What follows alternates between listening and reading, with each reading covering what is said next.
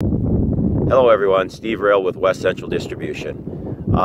If you recall, I talked with you a little bit in a previous video about the importance of starter fertilizer on corn, especially when corn is transitioning from its seed reserves over to trying to fully manufacture its photosynthetic capacity around V4. That's a really important time to make sure that your corn has all of the adequate nutrients to make that transition rather quickly so that it can start to take advantage of the longer days as we go into June. Well, I'm standing in front of a sugar beet field today, and I wanted to also indicate that starter fertilizers can have significant impact on other crops as well.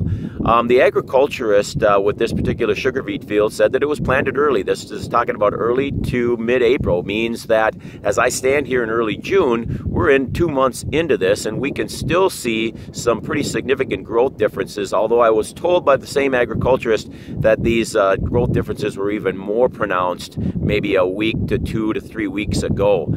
With sugar beet, I think it's important to remember, just like a lot of other crops, you need to have that phosphorus early. That's the source of energy that gives that crop the opportunity to start to crud out its leaves, especially after it exhausts its seed reserves. But in sugar beet, there's one other important aspect that I think I want to cover today, and that is that sugar beet, like a lot of other crops, need nitrogen early along with the phosphorus to get that good early start. But in sugar beet production, it's well known that you want to run out of nitrogen late in the season.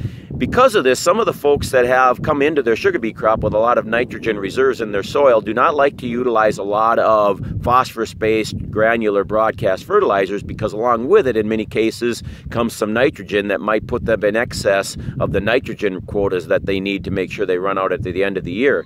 Therefore, starter fertilizers can be a very important source of some small amounts of nitrogen to get the plant up, plus that phosphorus that's very important. I'm going to give you an opportunity to take a look at what I'm talking about on this particular field. The first 8 rows here are non-starter. The grower was coming back to finish out the field, and I think you can start to see the differences as I pan up. I think you can still see the 8 rows and the general differences in the height of the plant.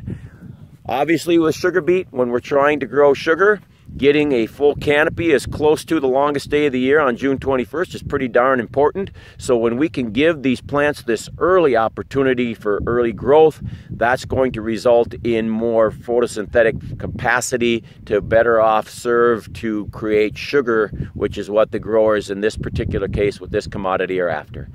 Well, that's it for today. We'll talk to you again. This is Steve Roehl with West Central Distribution.